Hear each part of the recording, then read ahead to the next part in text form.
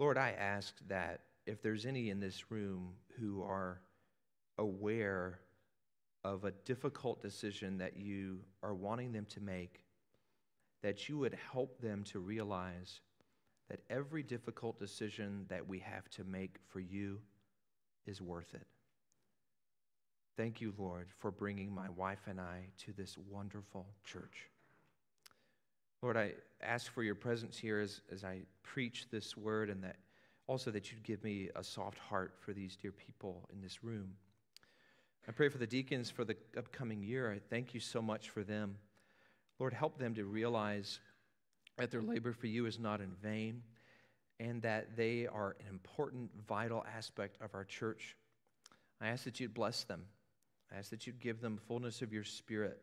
I pray for those who have never served before, for Dave Kerner and Jerry Mills. I ask, Lord, that you would, if there's any nerves there, that you would calm their nerves and help them to realize that they are a valued part of our team and that you're going to use them. I pray for those who are returning, Norm and Justin and Alan and John and Don and Judson.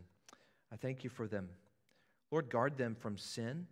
Help them to see the cross when they do and walk in repentance and faith. Thank you for those who are returning, Neil and Ray and Roger and Tim. Thank you, Lord, for their faithfulness to you. And I ask, Lord, that you would unite us together as brothers in Christ, along with Pastor Adam and myself, as we seek to serve you and as we seek for your purposes for us in 2024. Now, Lord, you know that there are many people who are using their excellent musical abilities to prepare for the Christmas night of worship. Father, please meet with us in that night. Please bring our neighbors and guests who don't know you, and that you would help them take a step closer to you. I pray, Lord, for those who are leading, that you would give them clarity and peace and health and love for those who are serving. And Lord, I thank you for the privilege of worshiping you on that night.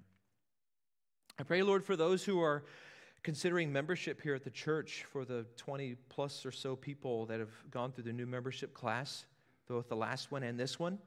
I pray, Lord, that you would help them, that you would guard them from the evil one, that you would help them to realize what the importance of what they're doing, and Lord, that you would help them to realize that they need to increase their prayer and their dependence on you, and that we as a church need to pray for them regularly and faithfully. Lord, help them to hide your word in their heart, that they might not sin against you, and that you would make it very clear to them if they're on the fence about joining, or if they need your encouragement, that you would make it clear to them what your purposes are for them here at this church, or if you would have them to be at a different church, Lord. Use us and help them to find their place in your kingdom.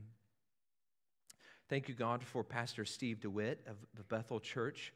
I pray, Lord, that you would please empower him today as he preaches. Fill him with your Spirit and give him great joy in the gospel and give them great fruit at that church. In Christ's name we pray. Amen.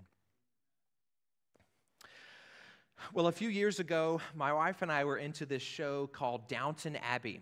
Any Downton Abbey fans in the room? And some of you are like, yes, thank you.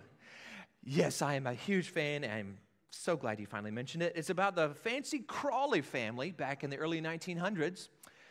And one of the guys dies, by the way, so spoiler alert. Anyway, the family had many servants. It's this really interesting kind of hierarchy of how things functioned back then. A super swanky picture there. The grandmother in the front is like the boss and hilarious. Anyway, so you've got these servants who work for the family, and they all live there at the Abbey. And there's this hierarchy of how these servants function and how they interact with one another. You've got the highest ones who are the butler and the housekeeper. They're at the head of the group in terms of dignity and authority and earnings. Then you got the cook, you got the valets, the ladies' maids, and the footmen. And then you got the parlor maids, the laundry maids, the dishwashers, all the way down to the stable grooms. The stable grooms, they understood their role. So did the maids, so did the parlor maids, so did the butler and the cook. They all recognized that they were servants along together, but also that the Crawleys were in charge. Now, a question for us. When it comes to how we interact together as a church family, or when it comes to how we interact together as Christians, what should our perspective be like toward one another? What's the hierarchy for how we should function as a church? Is the pastor the boss? Sounds good to me. Just kidding. That sounds scary. And then Pastor Adam, you're just kind of my hireling, bro. And then you're the muscle. Let's be real here, bro. And then you've got the deacons who kind of keep us in check as best as they can. And you got a problem, you go to the deacons, and then they kind of, let us know what's up. And then you're all the minions, of the church. Is that how it works here in this place? Today I'm preaching John 13, 1 through 17. And this series is focused on the topic of Jesus coming to earth to be a servant. Matthew 20 says that the Son of Man did not come to earth to be served, but to serve. And that's what we're focusing on in this series, the reality that Jesus came to earth to be a servant. And what does that mean for us as Christians? What does that mean, the fact that he came to be a servant? What does that imply for us? How should we interact together? Today I have 1 point. 1 point. For the same length of sermon, y'all. 1 point, and I'm going to explain it, and we're going to read the text as we go. Don't stand up. Somebody stood up at that moment, and it was a little awkward. So don't stand up. We're going to read the text as we go as I explain it. Here's the main point. Since Jesus humbled himself to serve us, we should humble ourselves to serve one another. Since Jesus humbled himself to serve us, we should humble ourselves to serve one another. Let's look at God's word in John 13, starting in verse 1. I'll explain as we go. It says, "Now before the feast of the Passover, when Jesus knew that his hour had come to depart out of this world to the Father, having loved his own who were in the world, he loved them to the end." The Feast of a Passover was a Jewish celebration that commemorated the time when God's people were saved from the death angel at the last plague when God delivered Israel from the slavery to the Egyptians. You might remember that story. When the death angel came, whoever put the blood of a lamb on the doorframe, the angel passed over the house, and the person inside, the oldest firstborn male inside, was saved from the death angel. And they were told to commemorate this by having a festival that they called Passover. Get it? Pass over the door. That's what they're commemorating here in John chapter 13. It's about that time to celebrate it, to remember what's happening. There's all kinds of significance in that we won't get to today. But look at verse 1 again. It says, "When Jesus knew that his hour had come to depart out of this world to the Father." That phrase, "his hour had come," is referring to the time that he was going to die. His hour had come. He mentioned this back when he turned water to wine to his mother. He says, "Hey, Mom, my hour is not yet here. Why are you trying to get me to do this?" And then she's like, "Yeah, whatever. Do what he tells you." That's the way kind of moms kind of are sometimes. Anyway, other times it says that he wasn't taken captive by the Jews because his hour had not yet come. It wasn't time for his death. Jesus' death was a sovereign moment that God had designed and set in motion from before time began. And he knew at this point in chapter 13 that his hour had finally come. He knew that he was about to die the very next day. It says that he was going to depart out of this world to the Father.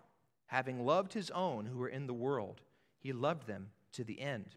Of course, those that were given to him were the disciples that he's referring to here. He loved them to the very end. And what he's about to do in chapter 13 is a sign of his love. He's going to communicate his love for his disciples. Let's look now at verse 2. "During supper, when the devil had already put it into the heart of Judas Iscariot, Simon's son, to betray him, Jesus, knowing that the Father had given all things into his hands, and that he had come from God and was going back to God." Now they're eating supper there, and they would eat at probably one large table. Here is a terrible joke. Are you ready? What did Jesus say at the Last Supper? "Hey, everybody on this side of the table for a picture." Anyway, so that's what they're doing. They're eating supper there. You know, the painting, you know. They're eating supper there, and I said it was terrible. They're eating supper, and notice when it says in verse 2, now I'm getting serious again, when the devil had already put it into the heart of Judas Iscariot, Simon's son, to betray him. Judas was a betrayer from the beginning. He was greedy.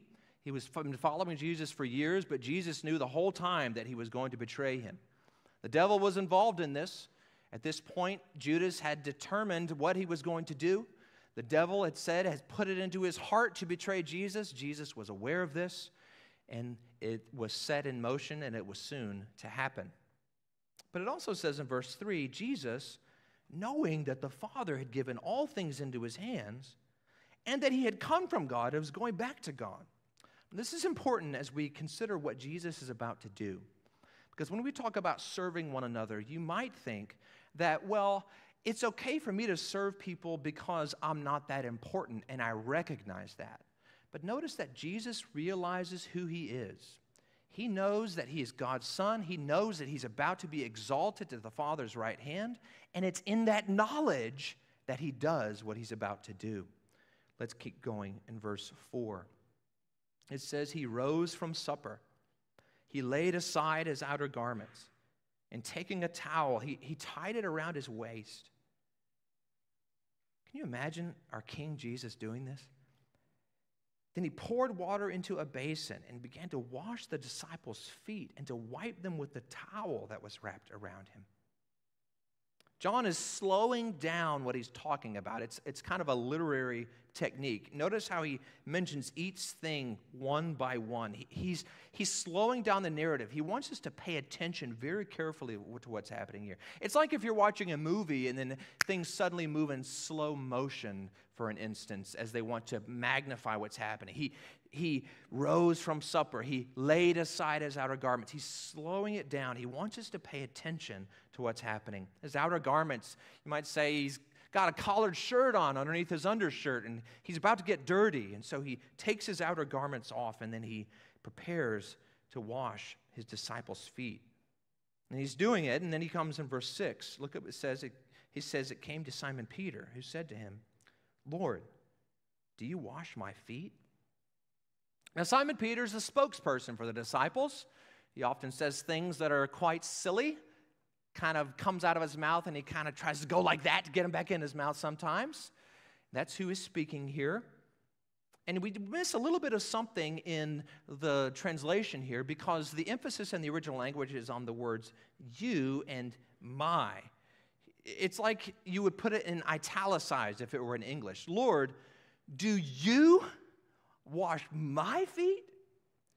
Simon recognizes who he is. He knows that Jesus is the king. He's been following him for years now. He's his master. He knows who he is. He says, do you wash my feet? Now, you're probably aware that those days were quite different than they are today. Their feet were different. They wore sandals, perhaps something similar to what looked like right here. And of course, their roads weren't paved, and they didn't drive in cars. So they're walking by foot everywhere in sandals and dirty roads, and their feet were filthy. They were disgusting.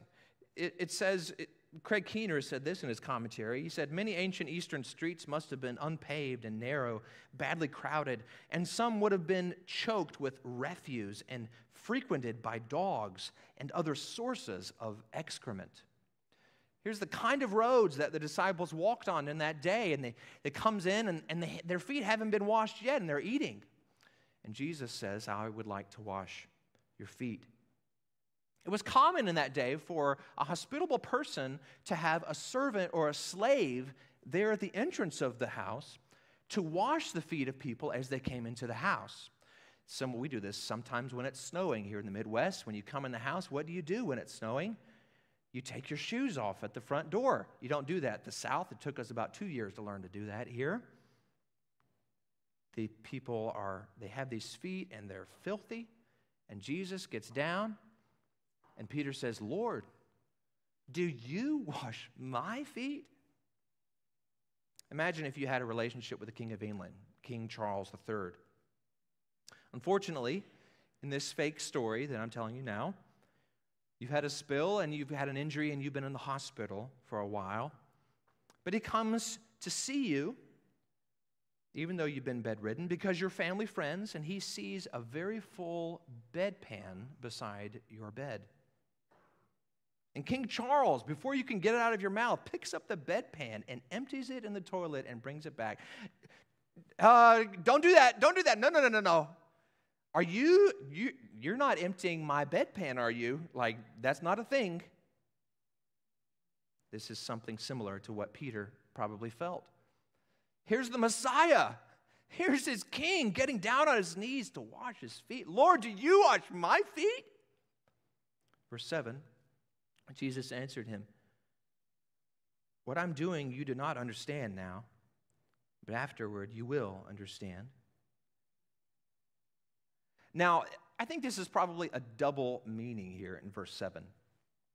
I think he's talking about when he says, you don't understand now, but you will later. I think he's referring to what he's about to teach them later on when he tells them why he does this, because you see the word understand in both when Jesus says later, do you now understand? But I also think it's a double meaning because they're not really fully understanding all of these things until after Jesus died and rose again.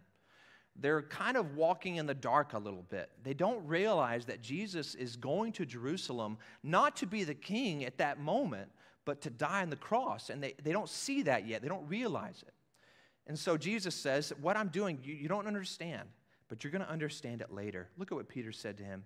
You shall never wash my feet. King, I'm never going to be okay with you emptying my bedpan, King of England. You shall never wash my feet. Or perhaps one commentator translated it as, you shall never in all eternity wash my feet. He's extremely emphatic. And we can understand why he would say that, can't you? What are you doing, Jesus? No, you're not doing this. Now notice how Jesus responds in verse 8. Jesus answered him, if I do not wash you, you have no share with me. Notice the tense of the verb in verse 8. If I do not wash you, you have no share. Your willingness to allow me to wash you reveals something about you. No share. Why is he using that word? That's similar to the words for the Israelites having a share in the promised land. Look, if you're not going to let me wash you, then you're not part of my kingdom, Peter. People who are part of my kingdom, let me wash them. But if you don't, then it means you're not part. It becomes evident to us at this point that Jesus, his washing of his feet is symbolic for something. How is it that why would Jesus literally say, if you don't let me wash your feet, like what is it about the washing of his feet that is like an entrance exam, you might say, to being part of his kingdom? No. The washing is symbolic for what he's about to do the next day, you see. He's washing their feet, symbolizing what he's about to do when he's going to humble himself, and he's going to wash them by his death on the cross, not of their feet, but of their sins. And if you don't let me wash you, Jesus says, then you have no part of me. Now, let me pause here for a minute. Now, Lindsay and I grew up in a denomination that literally washed one another's feet. And there were 10 people in the first service, so I'm going to count 10 plus however many of you. How many has literally washed someone else's feet, like in church? Raise your hand. 1, 2, 3, 4, 5, 6. Anybody in the balcony? 7, 8. Okay, we got 19 people. I see you there in the back row. Hello, back row friend. So glad you're here today. 19 people out of the 20, however many of you. Now, you might think it's humbling to wash people's feet, and it is kind of gross. You got the toe jam, you got the floaties in the water. That was gross, evidently. It's humbling to wash someone's feet, but it might be more humbling to let someone you greatly respect wash your feet. And Peter doesn't want Jesus to do this. And I wonder, some of you, dear friends, might have a completely wrong understanding about what it means to be a Christian. You might think that being a Christian is about your effort to live the Christian life as good as you possibly can. In this way, you see Jesus primarily as a good example. I'm going to follow Jesus. I'm going to live my life like Jesus by my own strength, by my own effort. And you're trying to earn your salvation. The book of Galatians speaks about this, and it says the question, did Christ die for no purpose? Do some of you live your Christian life as if Jesus' death was unnecessary? You don't really need atonement for your sin. You don't need to be washed. You just need an example to live. You're washing yourselves. Some of you are trying to, perhaps. You have to come to the point that you can never wash yourself. You got to realize that. If you're going to be a real, actual Christian, you got to realize you can never clean yourself up enough. You have to let Christ wash you, friends. You have to let him. If you do not let me wash you, you have no part of me, he says. You have to let Christ be the only one who saves you. Not you, not your good works, not your baptism, not your church membership, not your tithing, not your discipline, only Christ. If you don't let me wash you, you have no part of me, he says. Here's what Philip Melanchthon said. He said, the only thing you contribute to your salvation is the sin that makes it necessary. When will some of you accept the fact that there is nothing you can do to save yourself? Will you ask Jesus to cleanse you? Will you let Jesus cleanse you? Well, let's continue now in verse 9. Peter has a little bit of a change of heart here, and he says, Simon Peter said to him, verse 9, Lord, not my feet only, but also my hands and my head. Now remember what I said. Peter thinks he speaks before he thinks. There's hope for you, dear friends, who think before you speak. He's like, oh, wait, look, if the condition for being part of you is washing my feet, let's just have a bath. Let's just do a whole sponge bath here, Lord. And he's just kind of talking off the top of his head. He doesn't quite understand what Jesus means. Jesus responds in verse 10. Jesus said to him, the one who is bathed does not need to wash except for his feet, but is completely clean. He's using this reality of the way that they would bathe as to correct Peter here. Look, you've already had a bath. I'm not here to clean your whole body. The feet are the issue here. And he says, and you are clean, but not every one of you. Now remember, we've already seen that John has showed us that it was already put into the heart of Judas Iscariot to betray Jesus. And Jesus recognizes this. He would say later in chapter 15 that you are already clean because of the word that I've spoken to you. You become clean spiritually by faith in Christ, by believing what the gospel says about what Jesus has done for you and his death on the cross and his resurrection from the dead, just accepting it and believing it. That's it. And this is how you become clean. And Jesus says, you are all clean, except not every one of you. He's talking about Judas, of course. It says in verse 11, for he knew who was to betray him, and that was why he said, not all of you are clean. Now Jesus is going to pivot and tell us why he has done what he just did in verse 12. When he had washed their feet and put on his outer garments and resumed his place, he said to them, do you understand what I have done to you? Remember, he said, what I'm doing now you will not understand. Now he's done it, and he says, do you understand? Verse 13, you call me teacher and Lord. You're right, for so I am. Now he puts his collared shirt back on, and he goes to sit back on that one side of the table. And then he says to them, look, you realize what's happening? You recognize why I did this? Notice that Jesus doesn't deny who he is. You call me teacher and Lord. He says, you're right. Jesus claimed to be the Messiah, dear friends. I am the Messiah. You're right. I am the teacher and the Lord. Look at what he says then in verse 14. Here's his main point. If I then, your Lord and teacher, have washed your feet, you also ought to wash one another's feet. For I've given you an example that you also should do just as I have done to you. Now, what Jesus is doing here is what's called an argument from the greater to the lesser. It's like saying Pastor Adam is way more awesome than Pastor Jacob, which is probably true in most ways.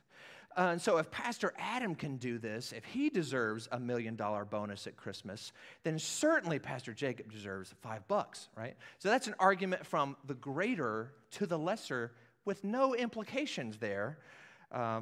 Subtly, that's not why I'm saying that.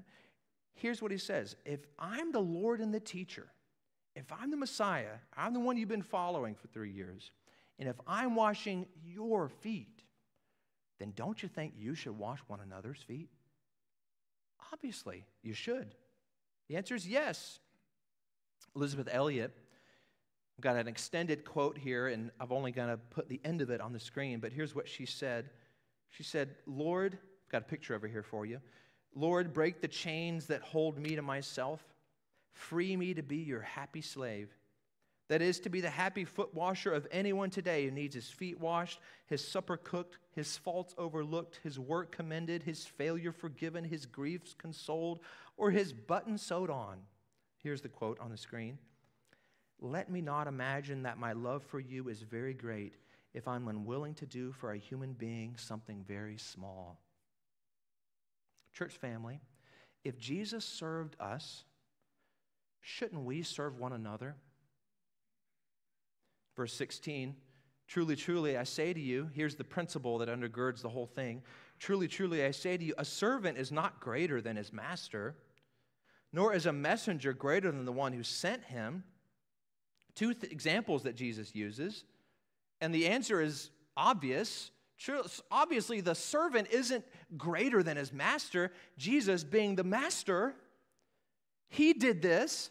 For the servant to not do it would imply that the servant is greater than the master. Jesus, being the one who sends, if he does this, certainly the one who is bringing his message should also do it. Here's a really hard-hitting truth. Refusing to serve others in humbling ways is acting as if we're better than Jesus. Did you hear that? Refusing to serve others in humbling ways, it's acting like you're better than Jesus. Because Jesus humbled himself to serve us, and if he's your master, then you're going to do what he does. And if you refuse to do what he does, then it implies that he's not your master. Why would you do that, Jesus? That's dumb. Do you recognize what we're saying to Jesus and what we're communicating about Jesus whenever we refuse to humble ourselves and serve one another? We're saying that he was foolish to do that. He was dumb to do that. But we're not better than our master. If our master's done it, then should we not also do the same thing? No, I won't take out the trash. It's gross. Jesus washed his disciples' feet. No, I won't give that person a ride to church. It's out of my way. Jesus washed his disciples' feet. No, I don't think our life group should serve homeless people this Christmas. They stink. Jesus washed his disciples' feet. No, I'm not going to befriend that kid at school. He's weird. Jesus washed his disciples' feet. Why do we think we're better than the King of the universe? 1 Peter 5:5, clothe yourselves, all of you, with humility toward one another. For God, what does it say? God opposes the proud, but gives grace to the humble. The last part of this account we'll look at today is verse 17. Are you still with me? Verse 17, look at it. If you know these things, blessed are you if you do them. Now that we understand why he did this, to communicate that he wants us to do the same thing, he tells us something that seems completely countercultural to our thinking. I don't know about you, but I generally think that I will be blessed if you serve me. Right? Doesn't anyone think that? I'm going to be blessed in my life if you serve me. My flesh, my sinful flesh, has the perspective that I want the whole world to treat me like an experience at Chick-fil-A. I walk in and they start smiling randomly for no reason. And they're thrilled that I'm there, and they have this amazing heaven-sent chicken to give to me with this sauce that's made from baby angel tears. And then whenever I give them my money, they say, my pleasure. Why aren't the people at my church doing that for me every time I walk in the door? Aren't they thrilled? Don't they realize that everything should be like Chick-fil-A? We think it's a blessing to be served, but Jesus says that's actually not true. It's actually a blessing to serve. The winners at Chick-fil-A are the employees at Chick-fil-A because they're the ones who get to serve. Well, friends, what does a brother or sister in Christ have that you know that God has asked you to meet, but you've been hesitant because it requires you to humble yourself? How do you view your relationship with this church? You see it as a place you attend where the church is there to serve you and meet your spiritual needs? Or do you see yourself as a servant to the people in the church? One of those perspectives is what Jesus would have you do, and one of those perspectives is what the world would have you do.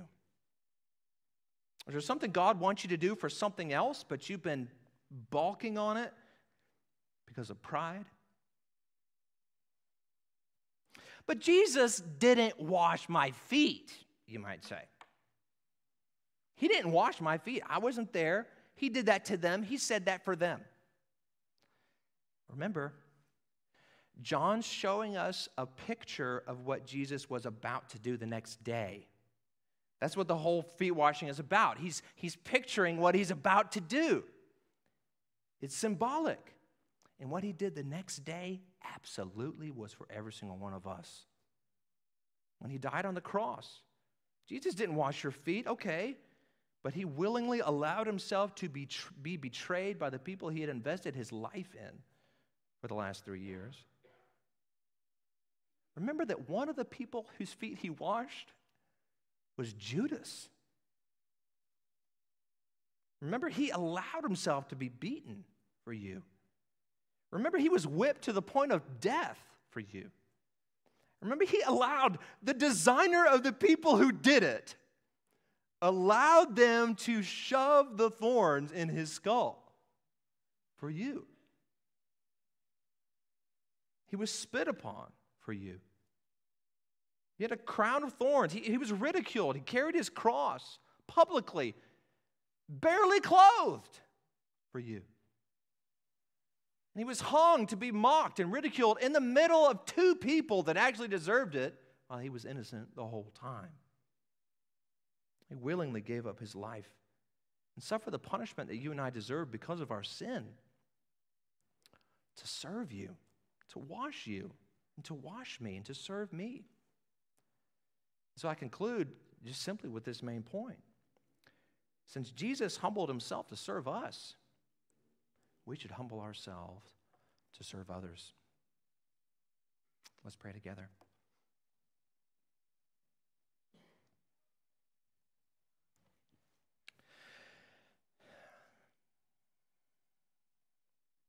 Lord Jesus, we can identify with Peter's refusal to want you, to allow you to do that, Lord, if we knew. Even Peter, Lord, when you said that you were going to die, he said, may it never happen. Because we know who you are. You're the King. And you're our creator. And you're our sustainer.